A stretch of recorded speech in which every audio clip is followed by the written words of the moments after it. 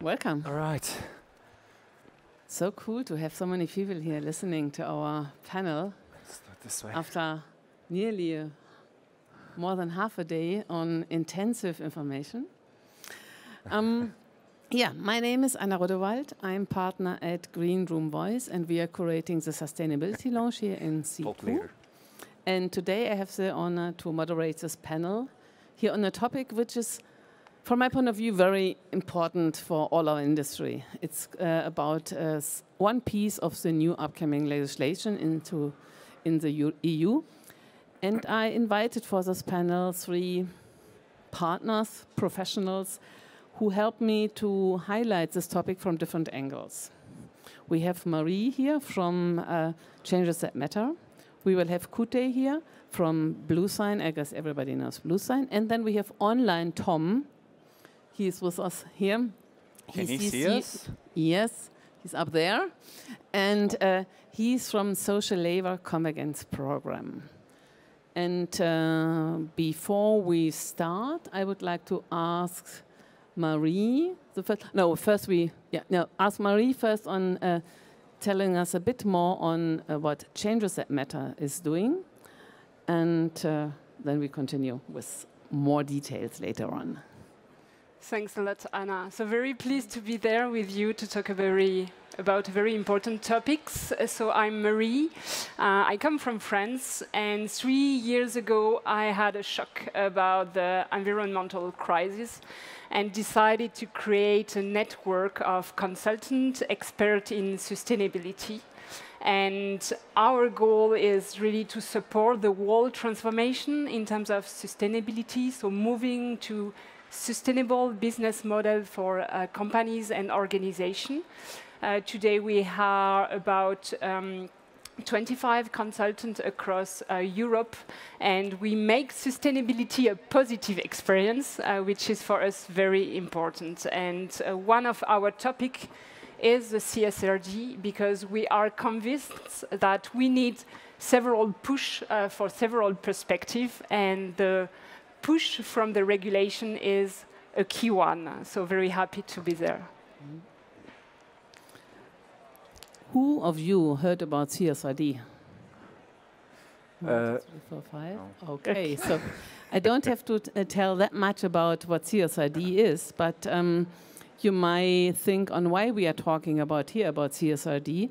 And it is one very important piece inside the EU legislation, and it should close the gap in all this regulatory landscape. It should increase the accountability of companies inside the EU towards sustainability topics, and it should introduce a binding framework for reporting.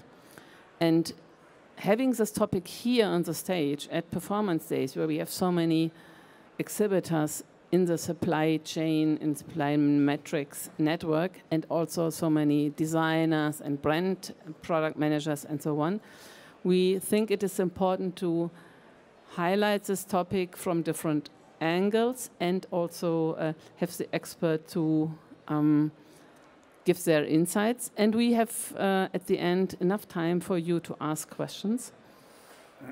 And continuing with Kutay on the on bluesign, I guess it's not that much to introduce, but probably you can introduce your field of experience.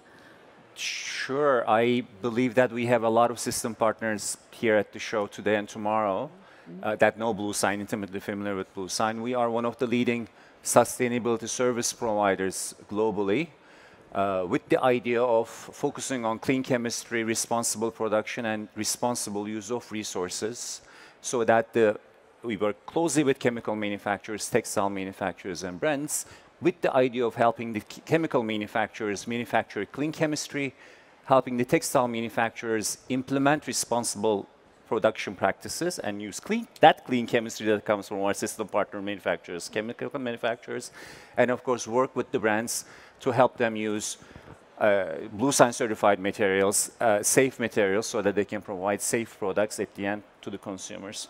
So we focus on environmental safety, worker safety, resource efficiency, and at the end of the day, consumer safety. That's what we do. Very important topics if we are talking about regulations and impact reduction, of course. Yeah, and reporting impact. Perfect. And then we have Tom. Tom has a complete different view to this topic. And Tom, can you introduce yourself and tell a few words what SLCP, Social Labor Convergence Program, is doing? Of course. Just checking you can hear me. We can hear you. Fantastic. Great. Well, it's great to be here virtually, and looking forward to this conversation on a very important and timely topic of CSRD. So my name's Tom. I'm working for the Social Labor Convergence program. We're a global multi-stakeholder initiative designed to improve working conditions in global supply chains. And we do that by implementing a common social assessment in facilities in the supply chains to collect harmonized data that's comparable globally and can be used for a number of different reasons. But one of the key purposes of collecting this data is for human rights due diligence implementation. And that's obviously very closely linked to the CSRD disclosures as well. So SLCP, being multi-stakeholder, we represent a number of different stakeholder groups, including manufacturers, brands, non-profits, and governments. And this is now, the program's now scaled to be having over 80 brands accepting SLCP rather than traditional social audits that they would normally use. And this means that over 12,000 facilities in supply chains are now using SLCP assessments rather than their own traditional social audits. And that's all in the context of reducing the audit fatigue and burden on suppliers, which is very relevant for implementing policies such as CSRD and CSRD. Okay, thank you, Tom. Another bunch of acronyms. I guess there is no field in this business where we have so many acronyms than in the new EU legislation. Corporate Sustainable Reporting Directive, that's the main topic we will talk about. And also your name is, your company name is, organization name is an acronym. Coming to Marie. Marie, you're working with a lot of companies in the textile sector, but also abroad. And why is it so important that we collaboratively work in the textile industry on these topics?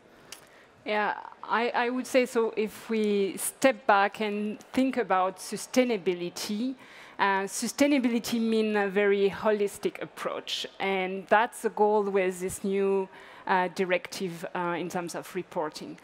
A new approach, holistic approach in like several ways. So that means first in terms of the content, so the companies will have to report on impacts, on risk and on opportunity regarding environmental, social and governance. We have already talked about these various impacts. So that's the first thing. A second thing is in terms of time frame. So with the new reporting directive, you will have more forward thinking. So that means shifting from a kind of more short-term perspective to a more long-term perspective. So that's the second one. And third one, which is very important for our discussion today, is really shifting from a supply chain to a value chain perspective. And that means when we talk about value chain, we really take into account the whole ecosystem of a company. So that means starting from the upstream activity, the core activity, and at the end, the downstream activity. So having really this whole perspective. So that means that companies which are not perhaps directly impacted by the reporting directive will be impacted because of their customers, because of their suppliers. And that means the company will have to report on it and will have to work closely with all the supplier partners to bring this transparency in terms of impact, risk, and opportunity, and to collaborate, because it's not only reporting on the impact, it's also reporting of what do I do to reduce the negative impact and to increase the positive impacts. So that means this work together is really key, and you can imagine that it's complex. What is so special in the textile industry? Yeah, so textile industry, I think I mean, in terms of this value chain, it's really especially interesting for me. The first thing is, with textile industry, we have huge complexity. I mean, you know it better. We have a lot of different suppliers, a lot of different activities. In terms of geographical scope, it's also very broad. So that's the first thing.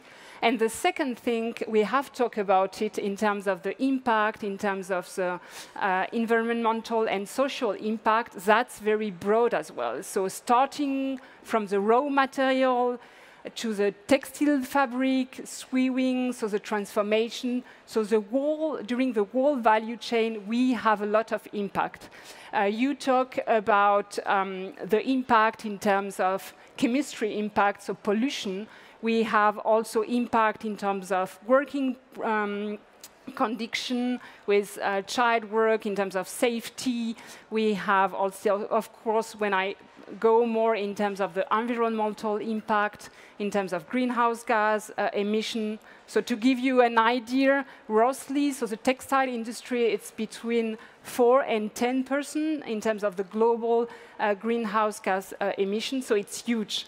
And that means when it's huge in terms of like negative impact, it's huge in terms of opportunity to reduce this negative impact. So that's why it makes it very interesting, I think. And it's a challenge for all of us to collaborate on it. You mentioned social impact. That's the field where Tom is the expert here in our panel.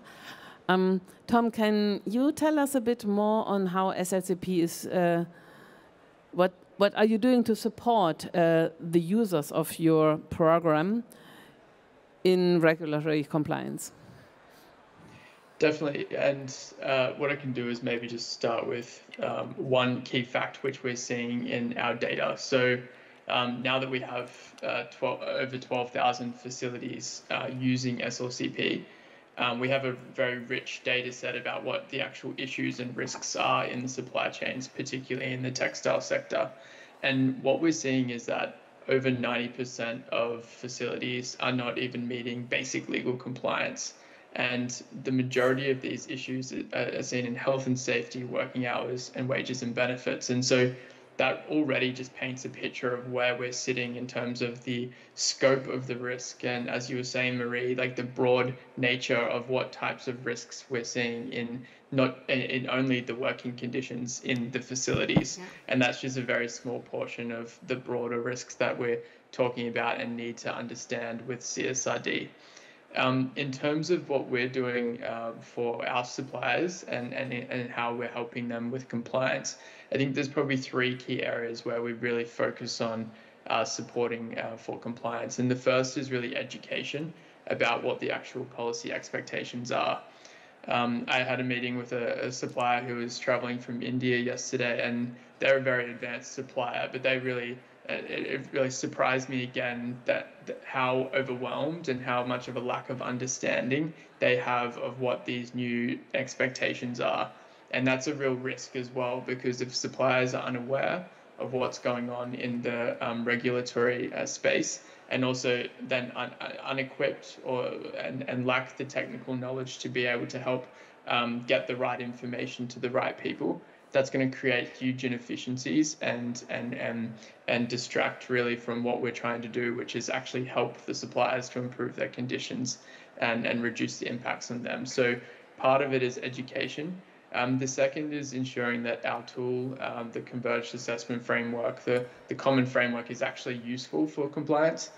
So that involves doing mappings with CSRD and due diligence legislations, and making sure that the questions that we're asking of the suppliers and the questions that we're asking as part of the tool are relevant and actually aligned with the expectations of compliance and implementing good policy. So yeah, that's another area. And then the last is, I think the last key area would be ensuring that suppliers are actually playing a really active role in the data collection and the data that they're supplying. And for that, what we have is a shift from the traditional social audit model to what we're doing, which is ensuring suppliers own their ESG data.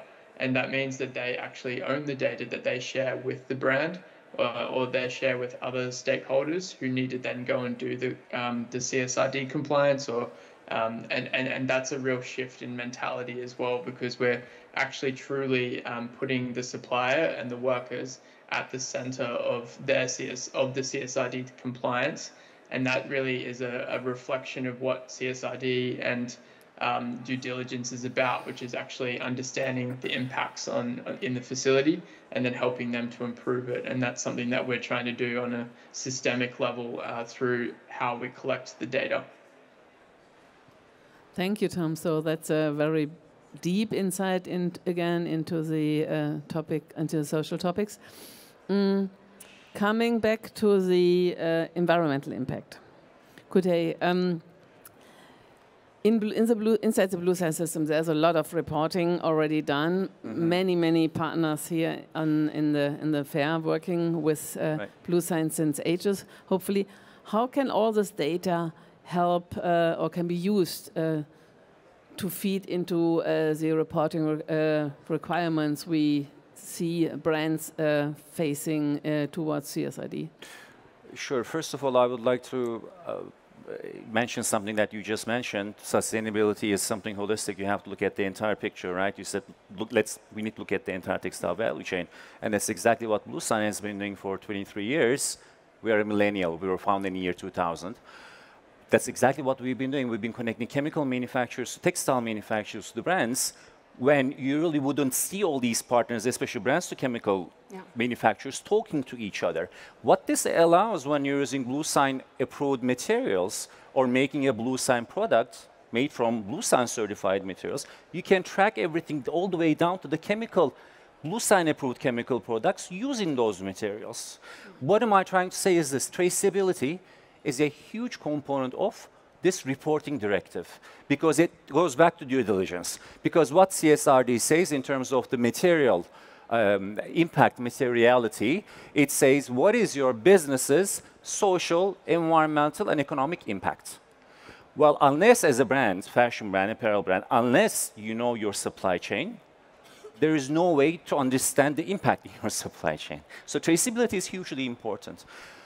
That's number one. Number two, bluesign is not an audit system. I think this is very important to clarify. I know a lot of you are familiar with bluesign, but bluesign is a system, an action plan that you implement at a facility. What does we go assess the facility? Not an audit, because it's not a pass or fail. It's not a certificate, you're done. It's about where are you right now as a manufacturer, also chemical suppliers, as a manufacturer, fabric maker. Status quo. We take a look at environmental management at that facility, occupational worker safety at that facility, and resource efficiency, which these days we call the impact. Water consumption, energy consumption, chemical consumption, and carbon emissions at that facility. We've got criteria for all of these. So we compare the assessment to where they are, to where they need to be, because we've got very strict environmental worker safety and resource efficiency criteria. And then we prepare an action plan with them to close all the gaps that we see. So essentially, that's why we call the bluesign system. That's why we call them system partners, because if you're a system partner, that means that you're actually implementing the action plan so that we can bring your practices, production practices, up to the level of bluesign's expectations. Meaning, I said resource efficiency, carbon, energy, water, etc., so on and so forth. Part of that assessment and the action plan is reducing that impact, working with those eKPIs. Now, what happens is the fact that when you're a system partner manufacturer, you get an annual impact report where we come do the on-site assessment, we verify that impact data, and give you an annual impact report that the manufacturer can use to feed into the data into their reporting, or they can actually provide it to the brands that they work with. And in reporting, you can use any kind of data that you want, but the valuable, credible data is verified data. What does green claims say? For example, any kind of claim that you make has to be verified by a third party. Just like that, the data that you use in reporting, very briefly, has to be verified data, and that's why we come into the picture, because that's what we do with our partners. What you see on the screen is separate from all of that. We have an entity called bluesign. I hope I don't get ejected from my seat. Okay. We have an entity called bluesign Academy. And bluesign Academy is the owner of bluesign criteria, owner of the bluesign limits, and so on and so forth. And they also offer consulting services. They're based in Germany. What they do is they offer a sustainability reporting service to anyone who wants to work with the bluesign Academy. And you can follow all of the steps from planning to analysis to materiality analysis, data management strategy, so all the way to the implementation. You can work with the bluesign Academy. We pull all that information into what you'll see, this little blue box over there that says bluesign reporting tool, which is our internal tool. And then we can push all of this information out into the format that is required, such as GRI. So this is one of the services that we offer under bluesign Academy. You don't have to be a bluesign system partner or customer for this. So this would mean that all the data which is in this bluesign reporting tool, which is collected here, can be used by your partners, by your system partners, to fulfill their... Any one of our system partners or anyone sitting over here who wants to work with bluesign Academy in terms of the reporting. So these are verified data which will be good enough, substantiated enough to feed into the CSRD regulations? Yes, absolutely. Okay. Absolutely. And that's I think, the strength of bluesign. So some of the, or a big portion of the work might be already done. Because often we hear that suppliers are very afraid of all the reporting data, which is needed for the future. But actually, some of that stuff is already available in your system. Yes, absolutely. Okay. So with the system partners, we already do the on-site assessments and look at the impact data and then collect that anyway, and we provide that annually to our system partner manufacturers. We also have got a second level, tier 2 services, meaning you're not ready to implement the full bluesign system. I'm not ready for the action plan, right, as a manufacturer, but I want to work with bluesign on impact services, meaning then we just focus on the impact of your facility, water, energy, chemistry, carbon emissions. We go do an on-site assessment only focusing on impact, not worker safety, not environmental management, etc. Again, we call this impact services for the facilities who's just interested in this. Then we also provide those facilities with an impact services impact report, which then they can use to feed into their own reporting, or if they've got brands that they work with, obviously, to say, this is my impact report, and this is verified by bluesign, prepared by bluesign. Thank you. That is a very deep insight. Tom, you also talked about data, about a tool which you are using, collecting data with your partners. Can you tell us a bit more about it? And I guess you also prepared a slide which we can use in the backside. Okay. Yeah, of course. So yeah, next slide, please. Sorry. Thanks. Fantastic. So yeah, if you just click through a couple of times, you can show the full slide. Yeah, great. So what we're doing at SLCP is we're implementing the Convergence assessment framework, which is a data collection tool that helps to collect data which is very granular on working conditions in the supply chain. And I think that what we're doing is by implementing this common framework is ensuring that the type of information we're collecting is truly not just about, based on one particular brand's expectations or one particular suppliers, but a true industry collaborative effort to collect good data. So if you jump into the next slide, I can talk a little bit more about the connection here with human rights due diligence. Yeah. So in the context of regulation, so of course we need to be collecting data to be able to help identify risks in the supply chain. And I think that that's a really important element of what we offer at SLCP is a data collection tool which collects data that can be used for human rights due diligence implementation, and that is obviously very well connected with CSRD.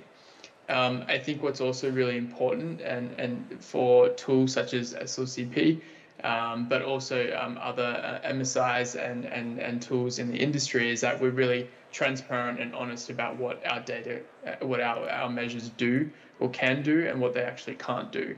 And that's something that we've really tried to do in our human rights due diligence toolkit, which we published last year. It's a really transparent reflection on what we're actually useful for and what we can help you with, and what type of data we can collect, which is credible and actionable. And then what is actually outside of our scope, and what do you need another tool such as bluesign or something to help with. And that's something that I think that we really need to be mindful of as we move into this new era of growing expectations and demand for different types of data, is that not every tool can do everything. And we're trying to make sure that we stick in our lane and collecting good, credible data about the facility's conditions and the workers' experience at work in the facility at that time. And this tool already exists, so it's nothing which we have to invent new. It's something which is already available. Who can use this kind of tool? Does somebody has to be a member at SLCP, or how does that work? No, so we're so the tool is publicly available. You can download it straight off our website if you'd like. Because how the data collection process works is that it starts with a self-assessment. So a facility will simply be completing the tool, and the version on our website is just in an Excel format, but nonetheless, that is one way you can do it, which is completing a tool yourself. And then the next stage is when you need the verification, and that's where you need to get support from a different technology partner, such as HIG or now Worldly, who offer that service for us. And that's something where you need the facility would then need to be engaging with a different technology partner to help with the uploading of the data and feeding that into the system. But ultimately, it's a public source. The tool is publicly available and freely accessible.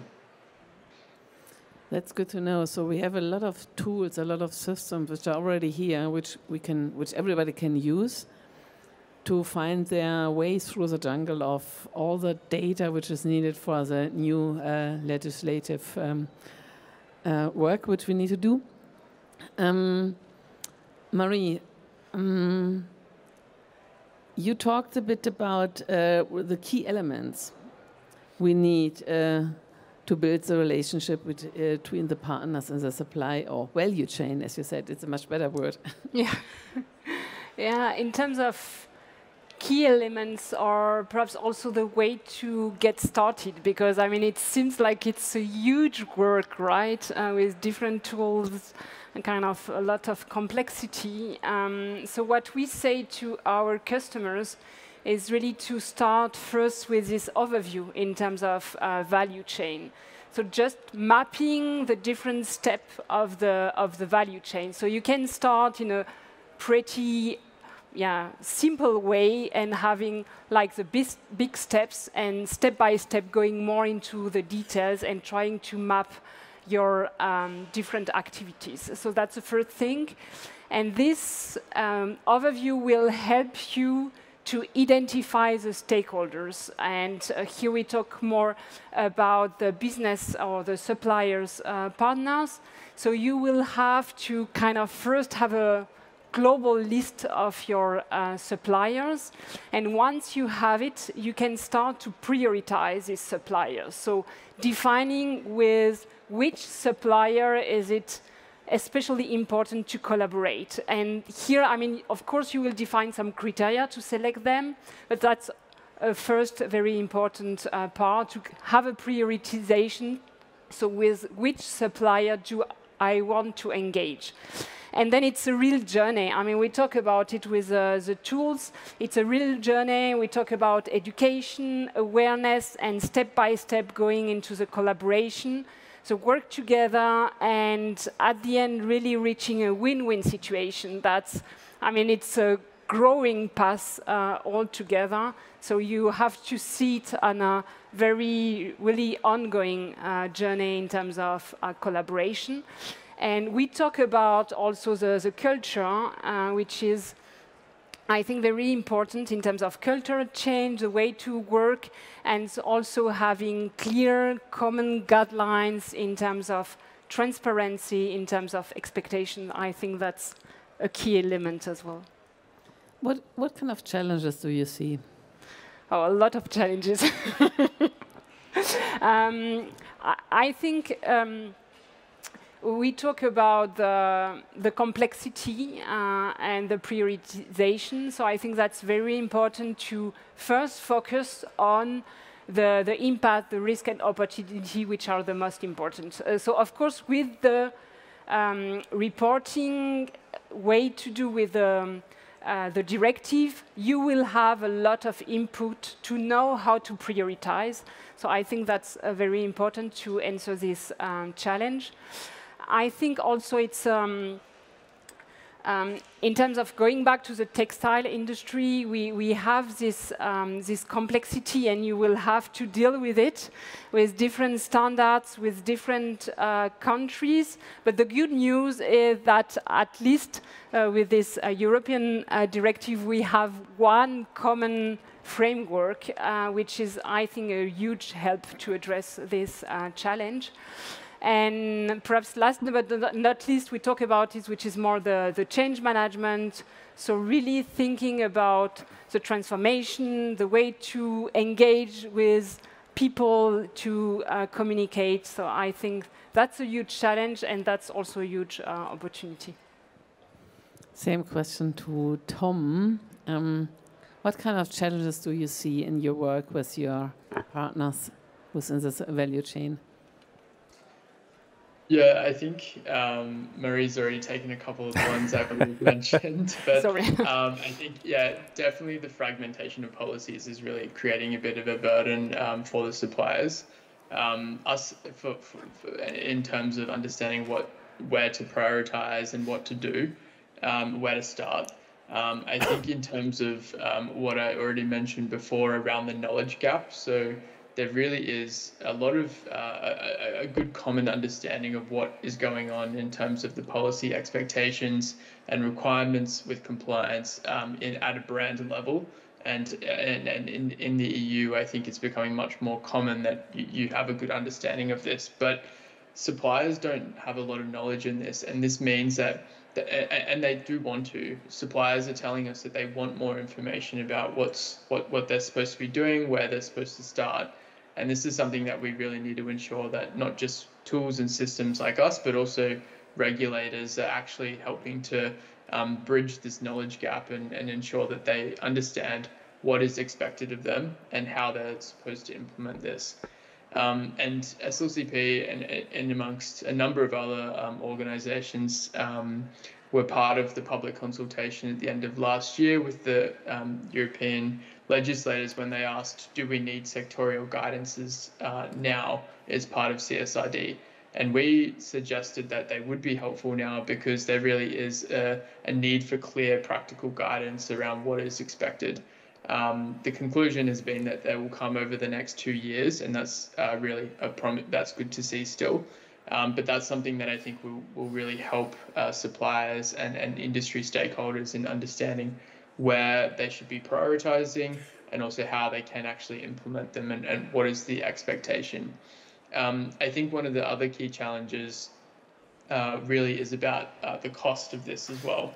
So who's actually going to be paying for the compliance, and who's paying for this new data that suppliers are supposed to come up with? And I think that the investment that's required, not just for CSRD, but more broadly on the European Green Deal, into systems and processes and also technical expertise down the supply chain and value chain is significant, and that's something that shouldn't be underestimated. So that cost really needs to be offset somehow, or supported, not just put on suppliers.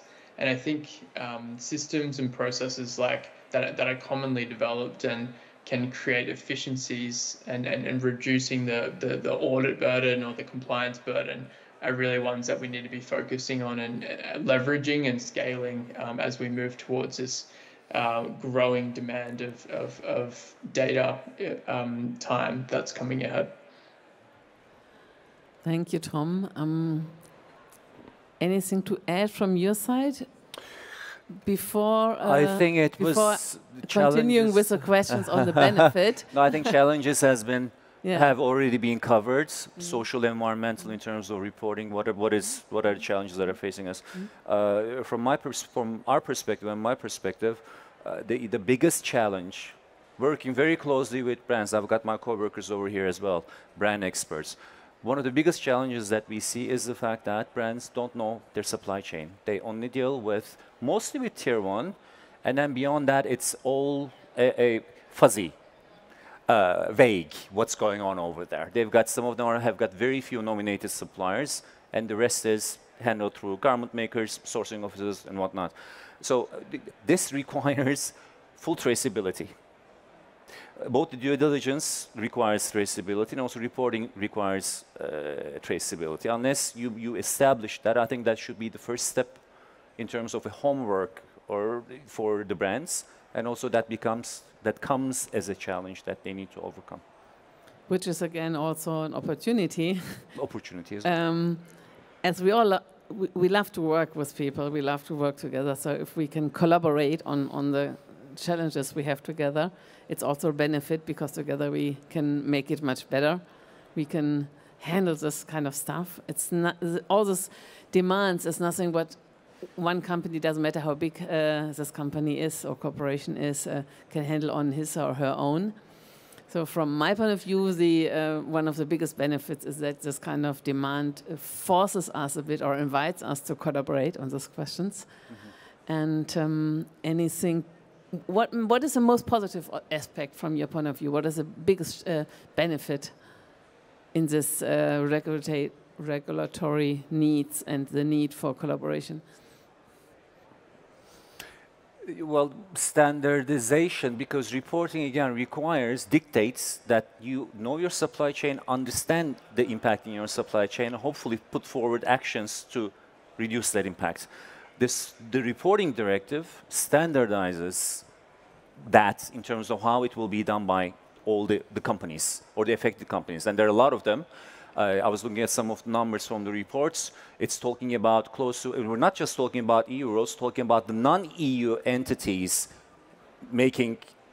having revenues in Europe. And they were talking about around 10,400 companies, non-EU companies, 3 of them being American companies. So the non-EU companies will be impacted by the reporting directive in 2000. In 2009, they'll have to start reporting using 2008, sorry, I'm going back 20 years. 2029, they'll start reporting using 2028 data, but it's going to impact everybody. So it's going to be this standardization in terms of where are you regarding your impact in your business, in your supply chain. And last word for Marie. Yeah, I see it from a sustainable transformation perspective. So I think for pushing sustainable transformation, we need several pushing perspectives. And I think the new directive is really a big opportunity to push this sustainable transformation. So that means at the end, having a textile industry which is bringing less negative impact and more positive impact. And of course, for that, in terms of collaboration, we talk about it, that's huge. And that's, I think, not only with suppliers, but also with competitors. So really broader than the classical collaboration. Wow, thanks for all that insights. If I would summarize it in a few sentences, I would take home: we need to collaborate. We need to learn about our partners in the industry. and we need one language to talk to our audience, to our supply partners, to our customers, to have the same wording, to the same tools to use, and then that will make life easier for all of us. Thank you for now to all the three of you, and we have 4 minutes left for questions.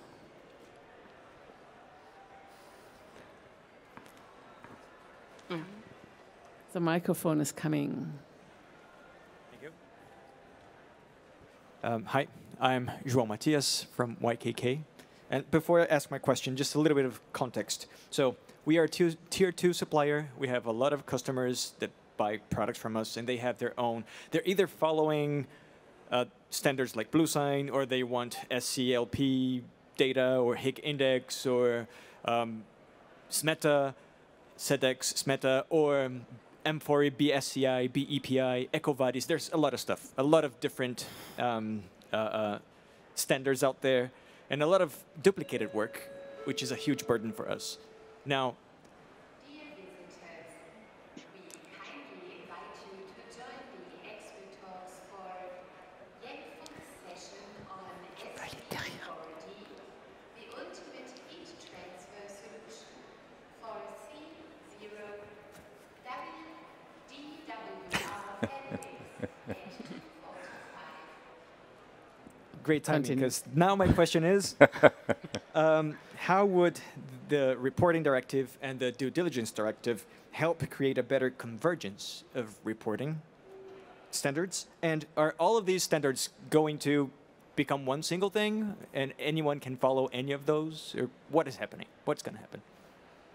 Who takes the answer? I believe there will be some sort of harmonization that will take place in the foreseen future.